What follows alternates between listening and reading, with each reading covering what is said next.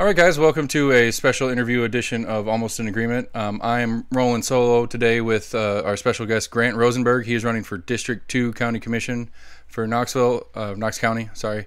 And District 2 includes like the Fountain City, Carnes. Actually, give me the mental map there. Yeah, so if you start at the Broadway Central intersection, just north of downtown, and you follow those corridors north, and it kind of captures part of Inskip. So 4th and Gill, Old North Knoxville, Oakwood, Lincoln Park, Edgewood, Fairmont, Emerald, all North that Hills. Brewery Row there on Central. Brewery Row. And that's what it's become. Yeah, absolutely. North Hills, Fairmont, Emerald, Inskip, and then all of Fountain City, and it goes all the way out to Murphy Road, East Town Mall, that whole area. So it's a pretty big... So what's the top end up in Fountain City? Just past Fountain City, like past the duck pond, but at the park area there, and then before it kicks into officially Halls. Once you hit that ridge, the ridge is the northern border of the district. Because Max on the show, Ridge. right? Max on the show is from Halls, and so you're not quite his district. Nope. AC lives back right here behind me, so he's in my district, and then Sam lives down across the river, so I think he's District 1. That'd be 9 probably. Is it 9? Well, one's downtown, right? One is downtown in East Knoxville. Right. I get so confused. Like that's part of the thing of the show. Like, this is us actively trying to get better understanding of what's going on around us. And it's like, I'm District 4. I'm District 18. I'm west, the whole high school schooling zone systems. Like there's all these different little zoning things that are going on. I am this far out of city. I'm literally, that fence that you can see out the window right now is city. This is not. And so, like, all this different stuff that trying to get a list. Like, I'm trying to find my sample ballot coming up, and like most of the time, like the one that the news guys put out it's the full ballot, but it shows your district, it shows all the districts that are up. It's like, well, which one's me? I forget. And so it's trying to dig through all these different layers of the system to try to be better for my household, my family, and my county, and that kind of stuff. So let's start with like the brief biography to get us to today. So where you from, where'd you go to school, that kind of stuff, and then what got you into doing this? Sure. No, great question. So I'm originally from Michigan, a town Michigander, about 25 miles north of Detroit, a town called Rochester. Okay, so you're a Lions fan. That sucks. Unfortunately, yes, I'm a Lions fan. Although I've decided not to subject my children to that, so they have free agency. We were talking about the paper bag years a couple episodes ago. It seems like it's every year. So yeah, I grew up in Michigan, Detroit area. Graduated high school, came down to UT. To go to college, so that's what brought me to Knoxville, Knox County. Was what year? When did you start at UT? 98. Okay, I mean I was there too. I started in 2000, so it's a good year to start. I'm not that far behind you. Yeah. I got the way down the hill. Me and the wife were band kids, and we got not as we didn't have anywhere near the cool bowl trips and stuff like that the band kids prior to us had. Yeah. All right, so undergrad. So you went to UT Knoxville and undergrad at UT. I didn't know really what I wanted to be when I grew up. So I was a journalism major and a business minor. Got an internship. Did several internships to figure out what I wanted to do and what I didn't want to do. I was going into my senior year and got an internship for school credit, working for county executive at the time, Mike Ragsdale. He had just been elected, and showed up his first day in office and just offered to do whatever they wanted me to whatever they needed done, and I was just going to earn school credit. I wanted to learn about government. I had no idea what a county executive was. Soon became county mayor. They renamed the office. But anyway, interned there. My fall semester, my spring semester, they paid me $7 an hour. They kept me on as an intern, and then I was about to graduate, and they offered me an opportunity to join the administration. I started the Office of Neighborhoods for Knox County. This was before there was a city office of neighborhoods, before there was a 311 system. Okay. So my first job was literally, this was kind of a customer service department for county government. Right. This is why it was created. So my first job was literally answering 215 helpline. And I just answered complaints ranging from dirty lots to animal control to city issues, state issues, federal issues. really just became a Put a conduit. pin in it. The dirty lot thing is a serious question that Max. I'm going to ask on Max's behalf later, but it's dumb. But I'm going to ask it. I'll get to Continue. that. I'll get to that in a minute. I'm Okay. happy to talk about it. I'm pretty well versed in it. So I ran the Office of Neighborhoods. Went to neighborhood meetings, met with neighborhood groups. Just kind of that conduit between citizens and government, educating folks about local government and county government in particular. Did that for a few years. Ended up becoming director of that department. And then after a few more years, we saw that we were having a backlog of code issues, Right. dirty lot complaints, zoning complaints, a big backlog of those. So I brought that to the mayor's attention, and they said, okay, well, we're going to put that department under you. So Okay. I'm in my mid-20s, and I'm managing Office of Neighborhoods and now managing zoning and code enforcement, which is just a big opportunity, really. Right. Big responsibility, but a big opportunity at a very young age, and learned a lot doing that. So I took over that department, and we did some good things, made some administrative changes, made some legislative changes to make our officers' job a little easier, make the process a little smoother. Ran that department for several years, was staff for the Board of Zoning Appeals for the county. And then a few years after that, we were co-located on the third floor with the Office of Community Development, which oversees all the state, federal, and local grant funds and housing funds and Homeland Security funds, and just a lot of alphabet soup of federal grants and state grants. So how much of those offices are dependent on external funds, or are they completely external funds? Community development was a mix. Now, code and zoning enforcement is all locally funded, and Office Neighbors locally funded. Right. Community development department. So I took over. I ended up taking over that department as well. So I was over 3 departments towards the latter end of the Ragsdale administration. But community development, I really learned a lot in that realm. We managed a lot of the federal housing funds, HUD funds, so CDBG and home and affordable housing initiatives, permanent supportive housing for chronically homeless, working with a lot of social service agencies. But we also had local funds that we gave to local organizations, nonprofit organizations. We had a grants program. So get grants, give grants. Yeah, that's right. Check. Got it. Yeah. So did that for a few years, and then Mayor Burchett took over as county mayor. They restructured the code and zoning moved it back under engineering public works. They moved the Office of Neighborhoods kind of back into the mayor's office as constituent service department. And I stayed on as community development director, got more involved in the redevelopment, the TIFs and the pilots and the downtown and surplus properties throughout the county that the county owned that we were trying to dispose of. And then of course the housing funds as well. So I did that. Anyway, it was a 10-year career. I'll speed up the story a little bit. It's a 10-year career in county government. At that point, 2 years under the Burchett administration, decided to go back to school, get my MBA, and left to go join the private sector. I worked for a nonprofit called Knoxville Leadership Foundation. I managed all their housing programs. So I managed Neighborhood Housing Incorporated, which built single-family homes for first-time home buyers. Okay. And then we managed Southeastern Housing Foundation, which developed and acquired multifamily projects, particularly LIHTC, low-income housing tax credit projects. Okay. They were the developer on Minvilla Manor and Flanagan Landing in South Knox, which is permanent supportive housing for chronically homeless. So I did that for 2 years, and then was recruited over to join the executive team at Denark Construction. And I'm an executive there, vice president of business development. Been there for the last 6 years. So that's my career up to today. My first house when I graduated college was in Oakwood, Lincoln Park, behind St. Mary's. Bought a house there, fixed it up, and then my next house was over in Old North Knoxville, 100-year-old house that we fixed up and renovated, and then met my wife. We lived over there just behind the post office for a few years, right next to Bell Camp. Yeah. Yeah, we lived right near Bell Camp. That was our first. Or Belmorris? Or Belmorris, yeah, sorry. We lived right off of, like, we could hear the school bell in the morning, that close. Washington Pike. For a couple of years when we first started living together after we moved out of the dorms and stuff like that. So with my wife, we bought a house on Scott Avenue, a big Victorian house in Old North, renovated that, and then about 5 years ago, we had our second kid, and we wanted a little more space, an extra bedroom. It was hard to add on to a 120-year-old house. For sure. So we bought a house in Fountain City. We live in Harrell Hills. Renovated a newer house that was built in the late 30s. And now you got a Chick-fil-A, so all is good. That's right. We have our Chick-fil-A. That you can never get to because it's always packed around the block, but that's Chick-fil-A for you. So that brings me to today, and that's kind of, you know, I'm running. The opportunity presented itself, given my background in local government. Right, so you're not new to government, but you're new to politics.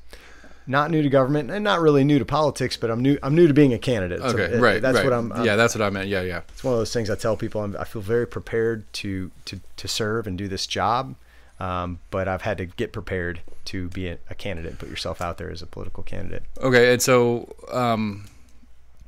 so again, like I said, we're trying to figure out some of the processes as well as the people. So who is I lost her name. Anyway, there's not an incumbent right now, right? Correct. So, the current commissioner is Michelle Carringer. Okay. She currently holds the seat. Now she's running for State House. Okay. House of Representatives up in Fountain City, Powell Halls area. And she's running the primary this August as well. But so it's an open seat. Okay. So both my opponent and myself are that's what I was curious about. And so I guess for a little bit of history of the district, for me, because I didn't pay that much attention when I did live up there, is it generally a Democrat or Republican district?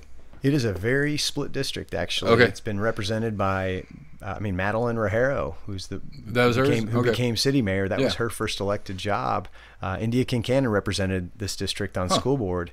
Michelle Carringer's a Republican. Before that, it was Amy Broyles and Mark Harmon. They were Democrats. Before that was David Collins, who was a Republican. Okay. So it's gone back and forth. It's a very I don't want to say it's a relatively diverse district. It is politically diverse district. Very different, very urban neighborhoods, very suburban areas, and then some rural areas as well. Yeah. So it's a good mix. And that's kind of how I am. I feel like I'm pretty nonpartisan, so I fit pretty well with the demographics. So just because it came to mind as we were talking about it, is like, so what are your thoughts on the new police? I can't remember what the word is. The Justice Center or whatever taking over St. Mary's.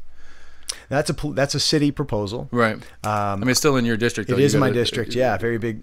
I'm supportive of it overall. I think it's a good reuse of that property. Obviously, unfortunately, ideally the hospital would have stayed and renovated, fixed up, and kept a hospital in our district. I'm not sure there's any hospitals in the city of Knoxville anymore right now. So that's. We got the Fort Sanders downtown. Besides Fort Sanders, outside of Fort Sanders, you're right. But in anyway. Ideally, we would have kept the hospital. Right. Both my kids. We had both our kids there. So us too. It's a bummer for me. I was like, that's how our kids are playing well. Yeah. So in the absence of that, I think you're getting a good public sector anchor tenant there on the site. So you're getting the buildings, some of those buildings reused, and then the northern half of that property will hopefully get redeveloped by the private sector. Hopefully, some housing, some redevelopment, some housing comes in that area, some density. That section of town is definitely growing currently. Between, like I was joking earlier about the brewery row that Central is turning into and how much that has grown. Like I remember when when I lived up there, you didn't go over there unless you had to go through there.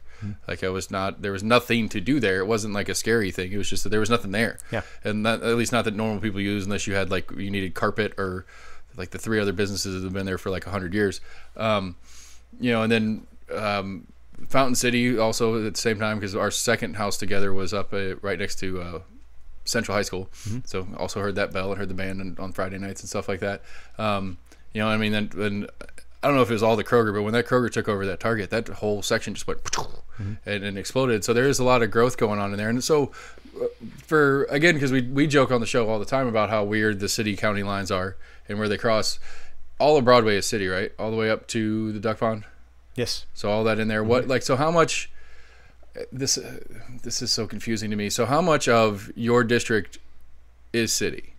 I'd say almost 80% of my district is city. It's majority city. And so how does that confuses me. Like how does that work, because there is you're the county, you would be the county commissioner, and then there is a whatever the city's version is, it's city council. City council, there's the word I was looking for. That are essentially sitting over the same section of town, talking to different bodies about what they want to do with that, like what things are going on. And like that, I don't know. I accidentally got onto the Metro idea with Kyle Ward, and I'm really, really hot on that idea. And I'm debating on how hard I want to push that, but like that confuses me. And like how does that functionally work when it's like you, because it's the same people, it's the same constituents, and so you're hearing from people that this thing, like they don't want that development going up over there, but then the city person's hearing from their group of people, which is the same group of people, that they do want it there. But the responsibilities don't overlap. Okay. So that's the difference. Okay. We have different. The city oversees a very different set of functions than the county. Okay. There's some overlap. You know, you talk about Metro, and I'm happy to talk about that. I used to be pro Metro, and I've come back around on that actually, and I'll tell you why. The really big stuff, the big government services right now that we consume directly or indirectly, right, have already been consolidated.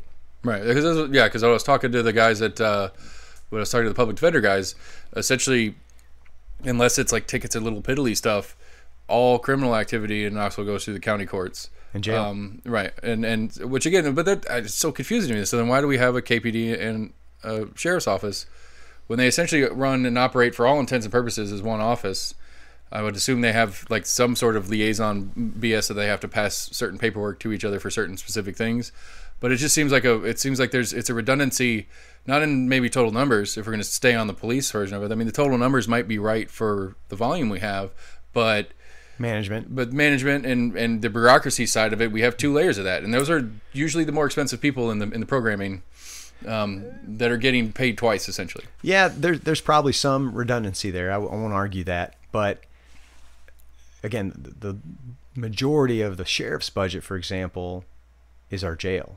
Right. Is running our justice system, is running our jail. It's not, I mean, the patrol's a big piece too, and those are obviously, you know, they patrol neighborhoods outside of city limits. KPD patrols inside, but the or jail. Both, because last time I saw a police officer in the neighborhood of the city, even though we're county, but whatever. Sure. Well, they may live out here. Right, that's true. But the you know, the big ticket is the jail, is our jail. That's our biggest ticket item outside of our school system. So schools is the biggest thing. Right, but $500 million is we have one county school system, no city schools. And I think that's great. But like, and the more I've learned about that too, is it seems to me like they're their own entity anyway. They don't really answer to except for budget approval. Well, budget funding, yeah. I mean, they rely on commission. Commission has all the funding responsibility for the schools, but none of the policy authority. Okay. So school board has policy authority, but none of the funding responsibility. County commission has all the funding responsibility, but none of the. Okay, so that's sort of, because I think when I was talking to Kyle about it, we like it.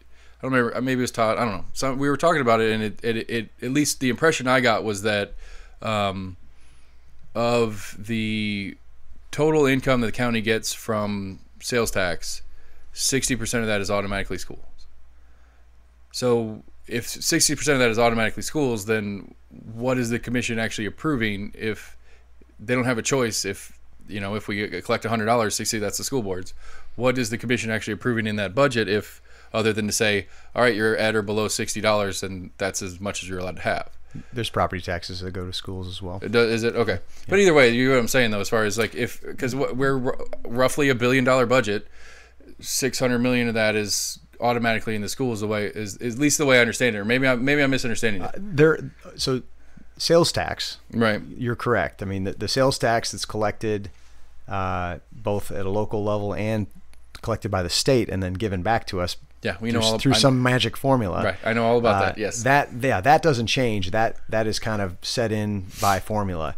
But there's also a local portion that we put in through our property taxes, through the county's property tax that goes to schools. Absolutely, and that's up to commission to approve all of it. Okay, but firing Bob Thomas is on my list of things that you need to do. We don't have. I know that's what everybody else. That's not something we. That's not in our. Yeah, in our lane. I saw there was. I don't know if you saw it this morning. There was kind of a leak of what we are anticipating getting told is what's going on later tonight. Huh. They're gonna. The way it reads to me is that there's as parents we have two options. We can send them to school, and then it's masks and cleaning, and they're gonna push back the start date. You can send them to school, or you can essentially homeschool with the assistance of whatever online format they put in place. Mask and some other stuff. I'd have to pull it back up to get more specific on it. I'm waiting to see that whole thing. I'm curious about all that because I got two running around upstairs that I started when I started school. I started thinking I wanted to be a teacher, and I really quickly learned that I was just not who I am. And the idea of trying to homeschool my kids, when I'm fortunate enough to be working 2 jobs and doing this podcast, doesn't sound fun to me at all, or beneficial to me or the kids for that matter. So the what's going on with schools I'm very interested in, but that kind of kicked us off topic. But it's okay. So obviously the school board is the biggest chunk of our total budget. I don't know. We can go down the metro thing. There's 4 things, four big services. Okay, yeah. I'll finish talking about. So school's number 1. Our justice system and our jail is number 2. Number 3 is our health department. Okay. There's no city health department. It's all county health department. Okay. And then library system. All right. So those are 4 major big systems that are already consolidated. They're already metro. Now, I think there's other departments, there's other things you could consolidate that I'm open to suggestions on. The police piece, I think is difficult from a political standpoint because our sheriff is an elected individual and our police chief is appointed. So that's a unique argument that I don't think realistically will happen politically. Right. Our parks and recreation, we could have a metro park system. Right. No reason we couldn't do that. I don't think the savings are what everyone thinks they would be. Okay, because that's mainly my stance on it. Is it sounds like it's a lot of extra money because so you were saying that your 80-something% of your district is in city as well, and so but you have different obligation. So what is an obligation that you don't have that the city does, that you don't get input on as the county commissioner versus that city council member? The only things would be, I guess, maybe rezonings in the city limits. Mm-hmm. I don't have a vote on. Right. But the other services provided by the city are, the police, your police and fire, your trash pickup and your brush pickup. And then downtown projects like the KPD headquarters at the St. Mary's site. Right. The county probably won't have a whole lot to do with those city projects. However, we work in partnership with the city on a lot of projects. So, the redevelopment on the northern portion, that would probably require some tax incentives that have to go through county commission and city council. So TIFs and pilots, tax increment financing, payment in lieu of taxes, those usually have to go through both legislative bodies. So it requires an aura of cooperation between the 2 bodies. And that's something I bring to the table, having relationships on both sides. But, overall my platform, and this is my argument, will be my argument if I'm elected to my colleagues on county commission, is we're growing. We're growing as a county. We're growing as a region. And for us to have a strong county, we have to have a strong city. Right. We can't have a strong county without a strong city. So, and if we can focus our growth from the inside out, I think that's a good growth policy, particularly from a fiscal standpoint, as the county. So expand on that. Like, what do you mean? What do you mean by inside out? So redevelopment, obviously redevelopment downtown has been great, but continuing to see redevelopment along the North Central Corridor, I want to see that continue. Okay. I want to see continued development along North Broadway.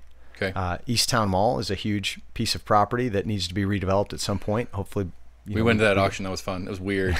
We went into that auction. We got to walk around in there when it was empty. Oh, it's funky. It was fun. So, but that's 90 acres of interstate access that needs to be redeveloped. I'd rather redevelop that than have to go build a new business park somewhere else. Right. It stretches our resources. It stretches our infrastructure. Right. Because that's one of the things about Knoxville to Knox County that's so weird. Is Knoxville is so stretchy.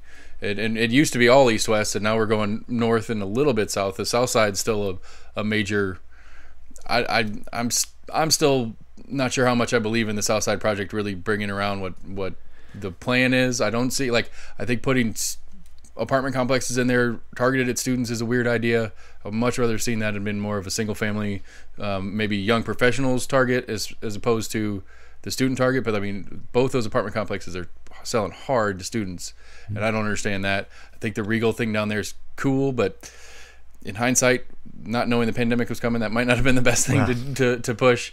Plus, I mean, our business is in Powell, and so to me, it's like, well, we just brought a county into the city, so I guess it does have some tax incentive. It's not like bringing out an outside business, sure. Like I'm big. I argue, especially with one of my buddy's dads, who was a union guy from old. I argue with him to death about tax incentives to import business. I think that's an important thing that government can do to help the populace, and like that Regal one just doesn't make sense to me. It's because where's the tax? Like you're just giving somebody that's already here the tax incentive instead of bringing somebody from outside. But could they have gone somewhere else?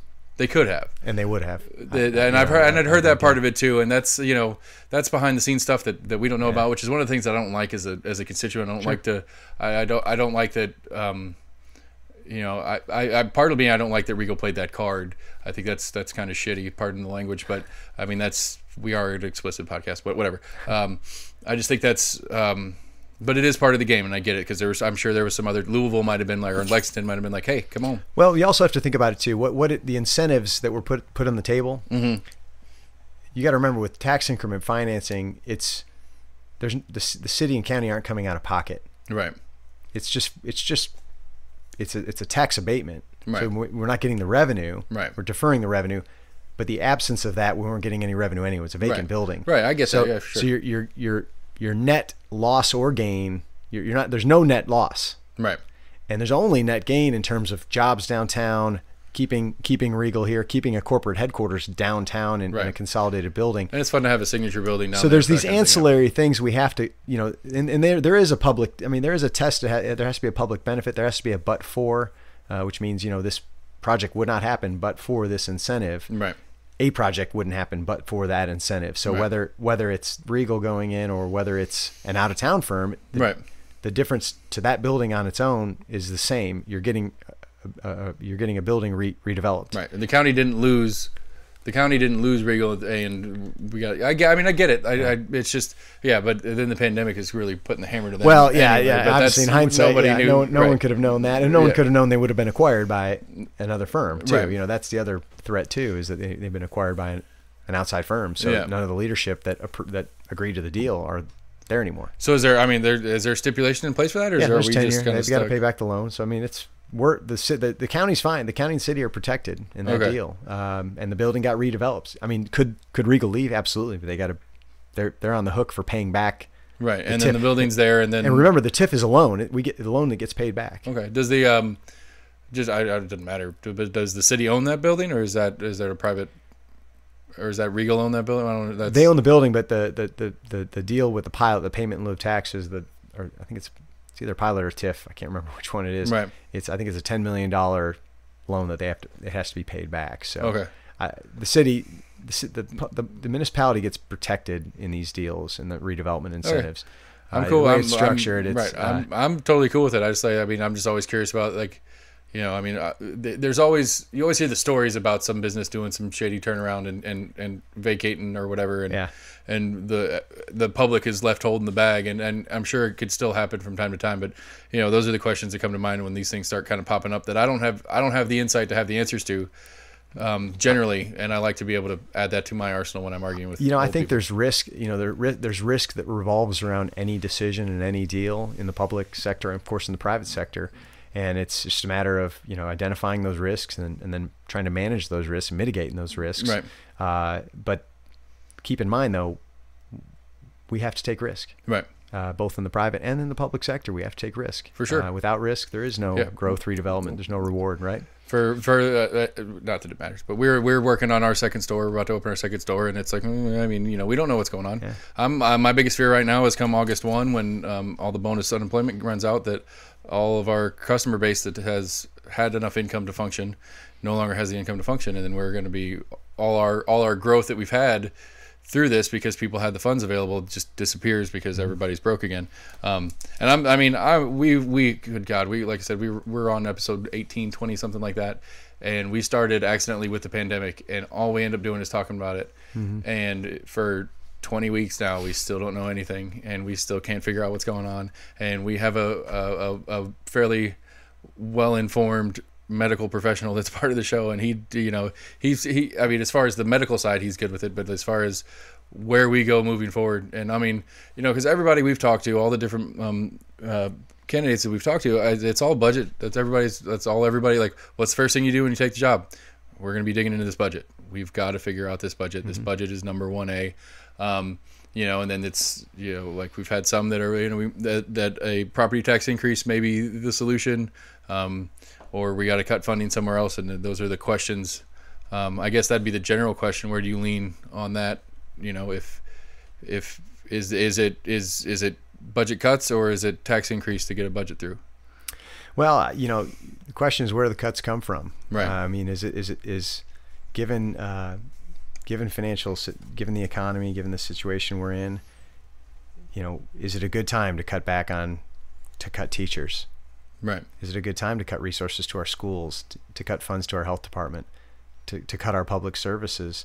I would argue it probably is not a good time to be cutting things. Of course, is it a good time to raise taxes? It's never a good time to raise taxes either. Right. And I mean some people it might be the worst time to raise taxes. And so you try to gather as much information as you can, identify what the risks are in the decision we're making, and make the best decision you can that's right for the long term. And I'm not opposed to a tax increase. It's something, we haven't had one in 21 years. And that doesn't mean we should have one just because we haven't had one in a while. But our tax rate's gone down a lot. It's gone down $1.20 since we raised it 55 cents in '99. Right, on the property tax, right? The rate's gone down.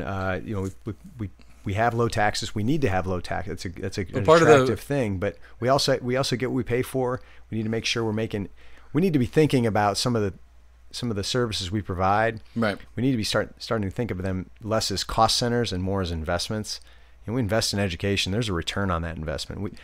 What draws companies here, we were just talking about pilots and TIFs a little bit ago, right? Every community offers tax incentives. Right. Every single community in the U.S. and the world offers these, free land, tax incentives, money. But the number one decision made by these site selection consultants and these companies, their number one reason to locate to a community is the workforce. Right. We got to have the workforce. We got to have the skilled workforce. And where does that start? It starts with our K-12 education system, and then our post-secondary education system, our training, our TCATs, our Pellissippi States, our UT, our Oak Ridge National Lab, all of those things. But it starts, for us in our lane in County Commission, we've got to have a great school system. If I want to grow, as I was getting back to my platform of growing from the inside out, our inner city schools have to be outstanding schools, and we have some outstanding schools in our inner city. The L&N STEM is one of the best schools in the county, in the state. Beaumont Magnet Academy, great school in an economically distressed community. It's a good model. Right. It's a model I want to see replicated throughout our city. Our community schools program that makes our schools community schools. It's a program I'm very supportive of. I want to see us put more resources into that program.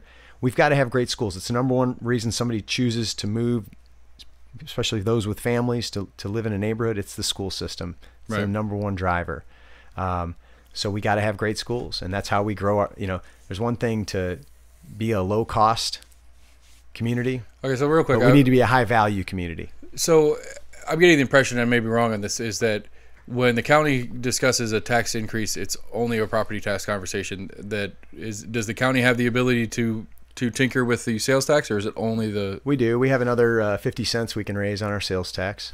So we're at 9.25. We can go up to 9.75. Okay. And that's an option. It's an option worth discussing. It's sales tax is more regressive than property tax, so it can adversely impact poorer folks.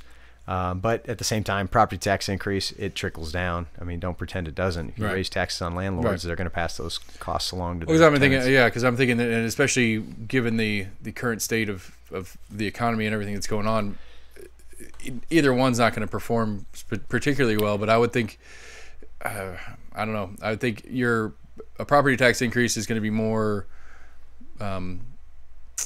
likely to succeed as far as getting you a known number, I guess, for lack of a better word. Like politically, I think the property tax is harder to sell. I agree with that. But as far as if we raise it X number of dollars, it's going to produce X number of dollars. It's more reliable. Yeah, sales tax is more variable cost. Right. There's more variable revenue. Right. So when the pandemic hit, our sales tax revenues took a dive. And there's other things to look at that the state's looking at with online sale. Looking at and so taxes there. Like some of the things I'm always curious about is how much outside taxes are problematic that we have no ability to do anything about. Because it's the county's the 6% and then the state's the 3.25% of the 9, or I can't remember how that splits. State is 7. State is 7. We're 2 1/4. 5 on groceries, and then we're 2 1/4. Okay. Local option. City's also 2 1/4. Town of Farragut is 2 1/4. Okay, so Farragut doesn't give as much of that to schools. That's one thing. Farragut could give more of their. That's a whole separate. That's a whole other argument. We won't go there. Yeah, that's a whole not our decision. Yeah. Well, the whole entity of Farragut is a standalone township is so weird to me, right. But that's neither here nor there. But I don't know. Like I don't know. I'm thinking out loud about how to generate more revenue. Well, when I worked for the Ragsdale administration, we raised the wheel tax. Sorry, your registration tags. They were It was $24. Right. When I started, and we raised them $6 in year 1, and then raised another $30 in year 2 to $60. Right. And it was controversial, and it went on the ballot. I remember that. People were fired up about it, which we thought was a pretty modest way to raise revenue without having to raise sales or property tax. So that's something there, but it doesn't raise it. I think our wheel tax, $36, I think raises $15 million a year, something like that. That's it. I figure we had. I mean, I don't know how many cars we have registered in Knox County. I feel like it's a lot. I drive around this town enough to think that there's a couple million cars for the 500,000 people we have here. At least it seems that way. It may seem that way. I'll tell you what. If we could figure out how to do, if we could do some sort of specialty tax on truckers that are driving through, that'd be fantastic. Well, it's called the gas tax. But they don't stop in gas here on purpose for that reason. Well, the state levies the gas tax, pays for our roads. Yeah. And we do. City and county collects gas tax, pays for local roads. Right. Interstate is funded through state gas tax. Yeah, because I know that which was just raised. Right. Diesel especially has got a whole bunch of stuff on it. Yeah. A lot more than regular unleaded. But either way. Okay, so we've talked about. I don't know. I like I said, this is kind of free form. I didn't come with a set of questions. I'm going to take a little bit of notes on yours to make sure we talk about it with your opponent later. That there's not a topic that you touch and she doesn't or whatever. But I don't know. I mean, you get the bonus of being first is that you kind of get to run the show for me. Well, another big issue. I'm talking about issues in the city, right? So education's a big one. Growth and land use. Planning. I'm a proponent of planning. We have to have good planning because it's how we can accommodate infrastructure as it relates to growth. Because growth for the sake of growth, right? It's from a long-term perspective. Because you end up being like we are out here, where we can't handle the traffic on a piece of road, and they're trying to put a 127 unit debacle down the street, and we've been in a big fight. Well, it's hard to do infrastructure after the fact, right? You want to have that in place before the development comes, right. And it's a chicken or egg argument. But I think that's why, again, I think in the city redevelopment, it's such low-hanging fruit for the county because the infrastructure is in place, the transportation infrastructure is in place, the stormwater infrastructure, the schools aren't overcrowded, the neighborhood services are provided by the city.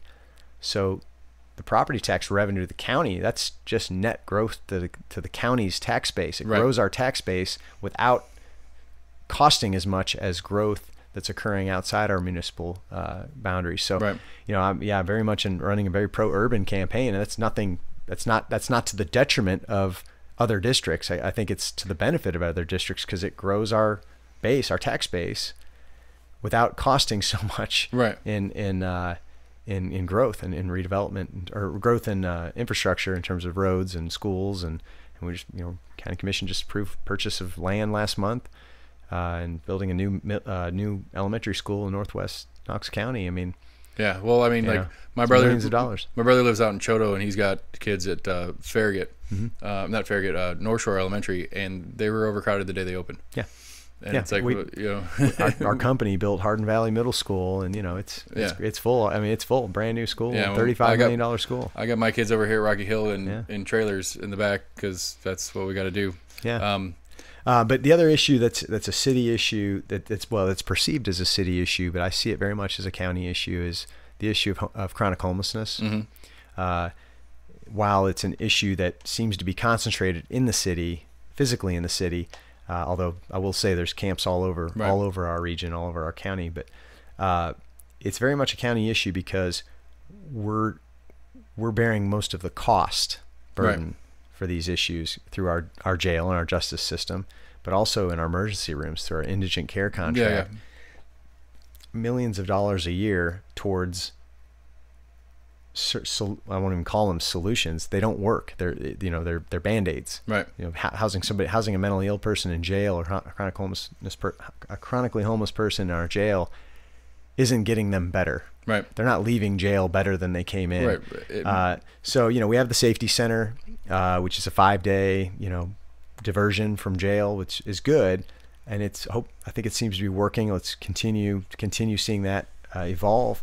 But there's also, I think there's a missing piece for an inpatient mental health facility here in our region. Lakeshore Park, is a great asset to our community. It's a great, beautiful park, but it used to be a mental health institution. Which I always thought was funny, because it's like, let's put a crazy person in a room and then walk in circles around him and see what happens. I always thought that, because I actually had a friend that worked there when we were like in the last couple of years it was there.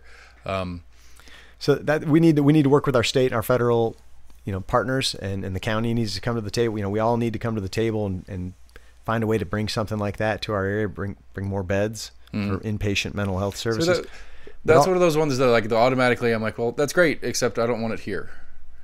And so that's one of those, like, I there's nothing about that I disagree with until the conversation about placement.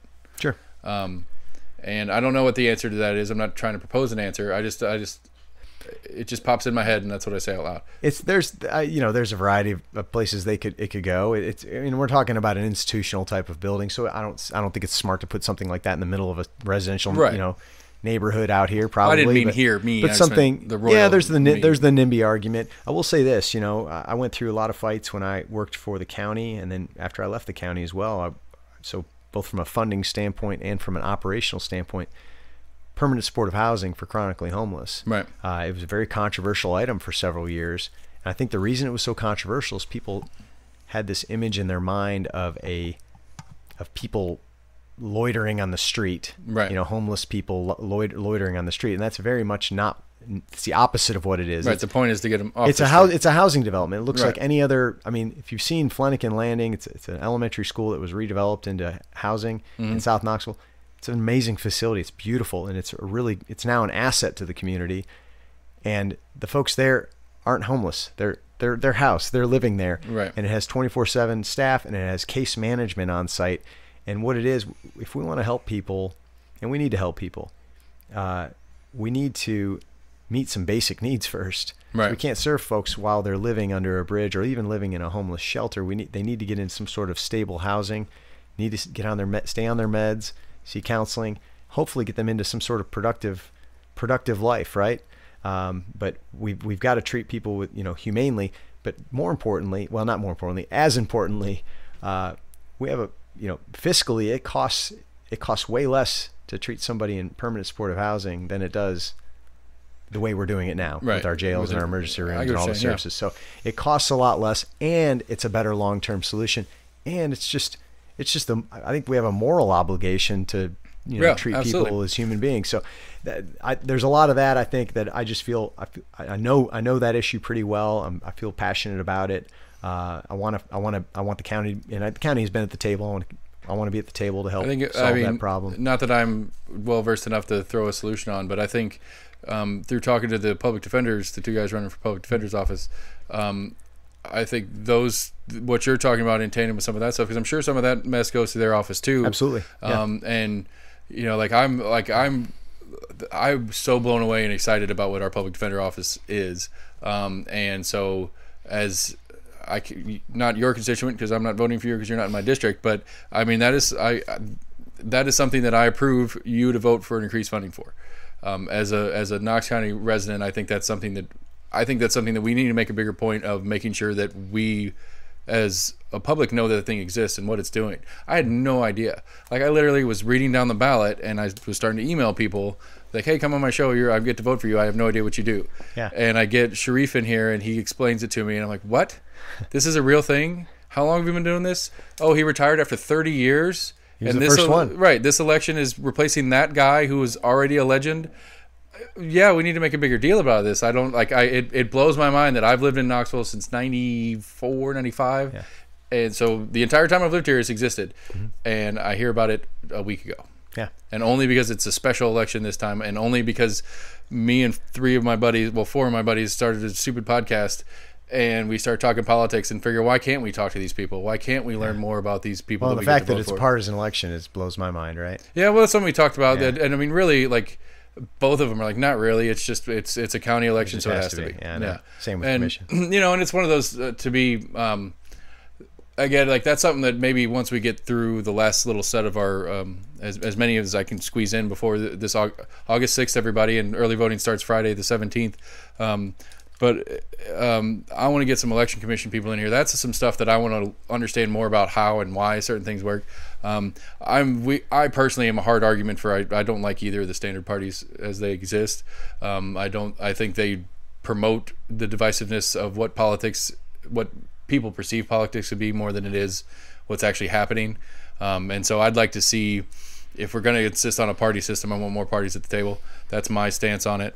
But I'm on record as being in favor of county elections being nonpartisan. Yeah. And that's an unpopular stance among the party, you know. Obviously. And I get that, and I respect that too. I really do. I respect folks that you know, that want to keep it partisan, and I appreciate. I mean, I can see it on some, like, some I appreciate stuff their arguments on things. They want to know. You know, people want to know where I stand on things, and that's fair. I understand. Like, commission makes sense to me, like, on a little bit. We really don't. But you know what? There's in my experience, and I've working there 10 years, but even following it since then. So my 18 years, however long it's been that I've been following county commission, I can't think of any party line votes.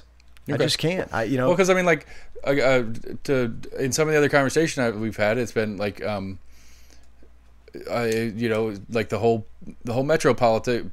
conversation came up, and I was talking to Kyle about it. And since I talked to Kyle about it, because it came to my head while I was talking to Kyle, I insisted on talking to Todd about it. You know, and both of them had very partisan answers for it. Both of them did. It was Todd was like, well, yeah, if India is the mayor, not Jacobs, then that'd be great. And then Kyle's stance was, well, the way that would most likely go through is that the city would dissolve itself, and the city's not going to do that because they're all Democrats and they're not going to give it to the Republican county. So that he's right, I mean, that's how it would be. But I'm just saying, but to say that there isn't real partisanship here in Knoxville is inaccurate from my little. There's always I think, you know, a lot of our partisanship, and really even as a country, a lot of it's urban versus rural. Right. That's a lot of our divide right now. Is urban and suburban. You know, it's everything's polarized. You know, everything's divisive. And for me, I think I don't see things in a binary context. Right, and that's something that I'm with too. Like AC, one of our co-hosts, he has a great line on it where he says there's a reason why there is a right or wrong, a left or right, a Republican or Democrat. There's a reason there's only two options on those things. And it really hit home when we were talking about it, because it's me as the libertarian, I'm wrong to both parties because it's me or not me, and that is the stance. And so, like, I've been trying to push the ideal of government for me, government for government. That's the binary that I'm after. Is I want a government that's for me, not a government that's for itself. And so my binary when I'm talking to people, it's, you know, as much as I can. What about government for we? Well, me is the royal. Yeah, you're right. That's the big distinction, though. That's a better way to in libertarian. Right. Yeah, but that's a better that is a more accurate. That is better phrasing of what my intent was. My intent is me as the populace. Right. I think actually the first version of it was government for the citizen versus government for the government's sake. Sure, that's the idea that I'm after. And so if we're going to insist on a binary, that's the binary I want to chase down. Yeah, and you know, like I mean, I don't know. It's just like I said, like I was getting at, is like some spots make sense that. At least there's a framework in the parties, in people's mind. Whether that's accurate to the individual that is running under that banner is probably the bigger problem. I think you have. I mean, I've got Eddie Manis coming on later, which running for city mayor was nonpartisan because it's a city election. But historically, a lot of people kind of look at him more as a Democrat than a Republican, and he's funded some Democrat stuff and this, that, and the other, but now he's running as a Republican. And I'm trying to figure out how to talk to him and not make that insulting when I ask him that question, because I'm going to ask, because I want to understand the process. I don't care about which party you're in, because I don't like either party that you are perceived to be in. That's just how I am in my third party stance. And so that's it's just frustrating and interesting, and it's incredibly frustrating. It's been frustrating for me running in a district that's very split, and again, I talk to folks about issues. I try to focus on local, relevant local issues. Talk about my platform. Right. You hear about my platform. I'm running pro-urban. I'm pro-mental health. I'm pro-schools. Right.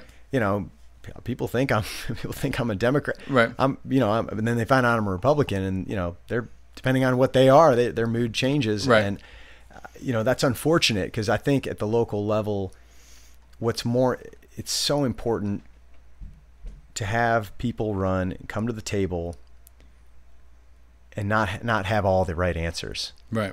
Be willing to accept the Republican Party does not have all the right answers to our issues here in Knox County. The Democratic Party does not have all the right answers to the issues we're facing here in Knox County. What gets us to the right answer is coming to the table and asking the right questions. Right. Asking the right questions, challenging assumptions, listening to one another. Right. And we don't do that as much as we used to, or I'm not sure we ever did. But right. It's a It lost. seems, It's a it lost seems louder art. now. Yeah. Yeah. Well, and that's what I love about local government, is that we all come together, and we're not. We may be going back to our district, but we all live in the same community. Right. At the state level, you have legislators from Knoxville, and then you have legislators from White Pine and Murfreesboro and right. Memphis. They can argue, and they can be partisan, because they just go back to their own district. They don't have, they're not as accountable to the collective community, right. the collective state. And same with, obviously, in Congress, right? Right, for sure. They Nancy Pelosi and Mitch McConnell, well, they can just point fingers at each other, and they can go back to their safe gerrymandered district and get reelected for 40 years. And that's, so for me, it's funny when I talk to folks, the most bipartisan issue I like to bring up, to bring people together, whether I'm talking to a staunch Republican or a hardcore liberal Democrat, is term limits. Right. It's something I feel like a single issue voter now. There's a lot of single issue voters out there, right? Yeah. Pro-life, pro-gun, whatever it may be. There's right. a lot of people who just are focused on one issue, and that's their litmus test for a candidate. For me, at the state and federal level, it's term limits. Really? And I wish it were for everybody. You got the one guy in the show who was not a fan of the term limit. You're not a fan of term limits? I get the premise behind it. I acknowledge it. I'm not totally opposed to it. It's not like it's not a single issue to me, to put it in those terms. But for me, it's a reflection of us societally that we don't put forth the effort. I'm totally, if we could figure out the gerrymandering issue. And continue term limits. That's my argument for term limits. Okay. I think it solves. I think there's a ripple effect of a lot of other really big systemic issues in our country, in our state, in our country. I think it deals with money in politics, right? People on both sides frustrated with money and the power of the incumbency. There's so much power in the incumbency, sure. And a lot of it revolves around the money. So it takes a lot of the money out. Right. See, I don't know. That's part of my argument, districts, but right. The gerrymandering of districts, that one for sure. Done so to preserve your legacy, right? Right. Preserve your lifelong seat. Right. That one, I feel like just do school zones, something like that, schools, put something that's simply on the map that makes sense. Yeah. That isn't some that. I don't know how to fix that one. I don't know if we as a citizenry can make that a federal ballot item to force a repair to that. But that one I agree with. I'm totally down with. But for me, it's I don't think it changed. My argument at least is I don't think it changes the money. I think it changes the. It's gonna be, so for lack of a better way to put it, it'd be if you continue down this road, right? If you continue into politics, you decide you really like it, you get into the mayor, you go to state. Doesn't sound like that's on your agenda list. That's a future question I was gonna ask anyway, because I always we'll talk about that too. But so it's to me, it's just if the money's the issue, the people that play the money games just groom. They groom differently than they groom now. I don't think it changes it. I think, for lack of a better way to put it, you're going to take a blue bodysuit and fill it with a different one that's already paid for. I don't think that part of the term limit arguments. I'm not fully behind. If anything, it makes it cheaper for the buyer. To say it takes all the money out is not accurate. I mean, there's still going to be money involved and influence, but at the end of the day, it weakens it. Right. And more importantly, it creates a context of political will. Right. in that I'm making this decision not based on getting reelected. I'm not doing just what is right, but politically palatable decision. Right. I'm doing what is the right thing to do. Right. So when we talk about, the biggest issue that gets brought up in both, Congress, gets up every year is Social Security and, right. Entitlements. Right. That's most of our federal budget is entitlements, right? And but none of it ever gets touched. Right. And by either party. Right. Because it won't get them reelected. Right. And I think it creates a little bit of political will. And here's the thing. I'm all for the institutional knowledge. That's the argument I hear is that, term limits takes away a lot of that institutional knowledge. I'm like, well, maybe there's too much institutional knowledge. Yeah, see, I don't. I mean, I'm here or there on that, but I think my argument, at least on a base level, and this is part of why I'm doing this, is that it's my responsibility to get up there and do something about it. The gerrymander is something I can't fix directly, and that is a huge problem for me. But I think if the idea that McConnell's out of Kentucky or whatever, that same district in Kentucky keeps voting him back in and keeps voting back in because they can't produce a better Republican out of that district than him. I mean, it's the same thing with the presidential race right now. This is literally the best we've got. I don't know what fucking planet that these two individuals are the best possible options that we have in this country. There's no way. I could fart a better option than either one of those, to be honest. I'm sorry, it got gross here late. Sorry, everybody. But I mean, just saying, like that's, and at least, and not to be a Trump supporter, but at least Trump has the premise of not being a long-term paid government official. Whether he's definitely been a politician his whole life, even though he hasn't been in politics. But I mean, Biden, for all intents and purposes, is just a bodysuit with the D next to his name. And I think going back to the more local version of why I think we're comfortable with it as a citizenry existing. I think it is complicated stuff that most people don't have the time or energy to keep up with, and that little R or D is the simple, lazy way to go, well, most of the things that these R's do, I'm down with, or most of these things that these D's do that I'm down with, and I get that as a premise, and I don't know how to solve that one, because literally it took me and my friends making a podcast to get me past that and to get me more involved in it, and I'm hoping that I can help other people with that through this. I don't have the answers to it. All I can say is, I think, again, the term limits, I come back to that because, again, it's not perfect, but I think it has a big impact, and I think it's something, if you put on the ballot, would have 80% approval. I think you're right. I absolutely think you're right. And I probably vote for it too, honestly. I think, and even if it's a 9-year, 3-year terms or whatever it may be. I mean, I'm not saying like 4 years or whatever, but see, my argument is always, if we're going to do it, let's do a full political one. So you can do 20 years in politics, period. I like that one better, but that's a separate thing. We don't have to go there. There's some First Amendment, civil liberties. I guess you could argue that people have a right to run for office, but nonetheless, I think that is a big issue. It's fortunately not an issue for county commission. We are already term limited to 2 terms. I'm supportive of that. See, for me, running for county commission, it's not a hobby. Like, I'm not doing this for fun on the side, for ego or for recognition. It's public service, but it's also, so it's not a hobby, but it's also not a career for me. Right. Like, I have a career. I have a 4-year-old and a 6-year-old. Okay, to pause it for a second to officially ask the question, because that's what I was hinting at, and that's you're answering the question I didn't officially ask yet, is that, do you see yourself continuing in politics? In the near term, absolutely not. I'm looking at 4 years as a county commissioner, and at the end of 4 years, I'll reevaluate with my wife, my family, and see what kind of impact it's having on my family. Of course, what kind of impact it's having on my job and my career. Maybe another 4 years. At that point, 8 years from now, again, that's assuming I were to serve 2 full terms. I would. My youngest will be entering middle school. My oldest will be entering high school. Great time to step back and to kick back and go back be around for my family, go back in the private sector and be way busier. Well, it's not a full-time job, so I'm going to continue working. I'm going to continue raising my kids, and it's a demanding job, but it's not. And again, it's a job I feel really prepared to do on day one. There's not going to be any learning curve for me. I'm ready. I know the budget inside and out. I know the departments. I know the players, and that's why I'm running. I want to be effective. I want to get some things done in my district. I want to expand our urban wilderness to North Knoxville. I want more mountain bike trails in North Knox. I want, more redevelopment along our major corridors. I want, good outcomes in our schools in our inner city. And I have some ideas on how we can get those things done. I think I know how to.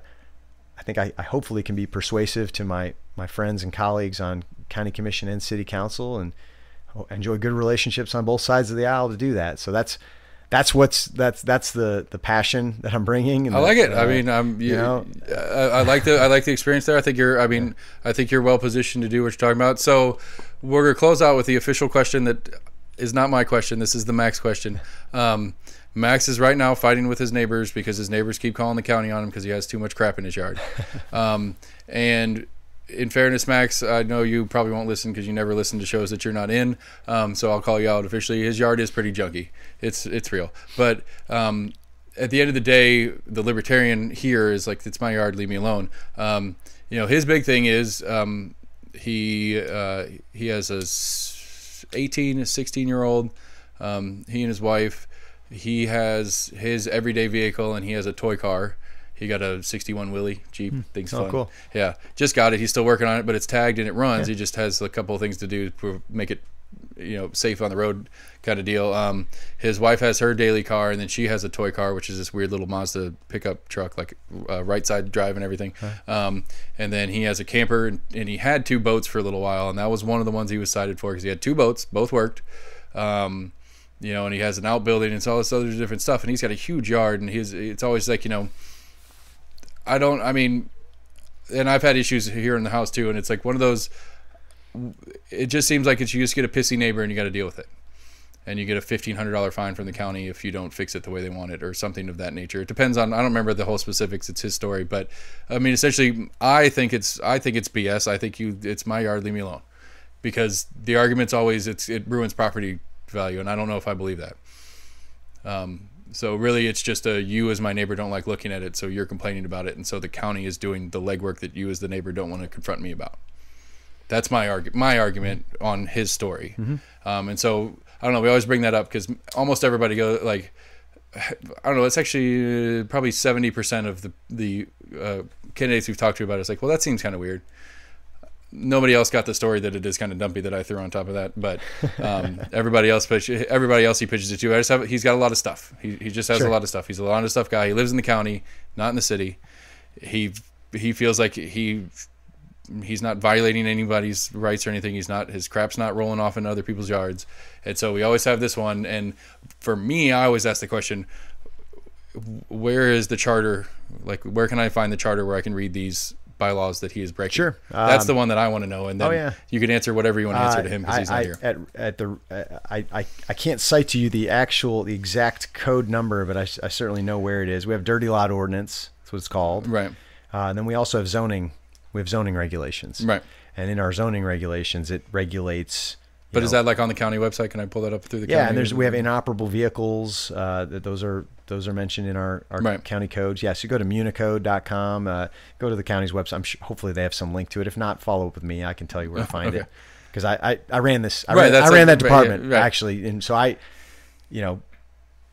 was the department head that had to go and enforce our blighted properties, the junk car lots, and things like that.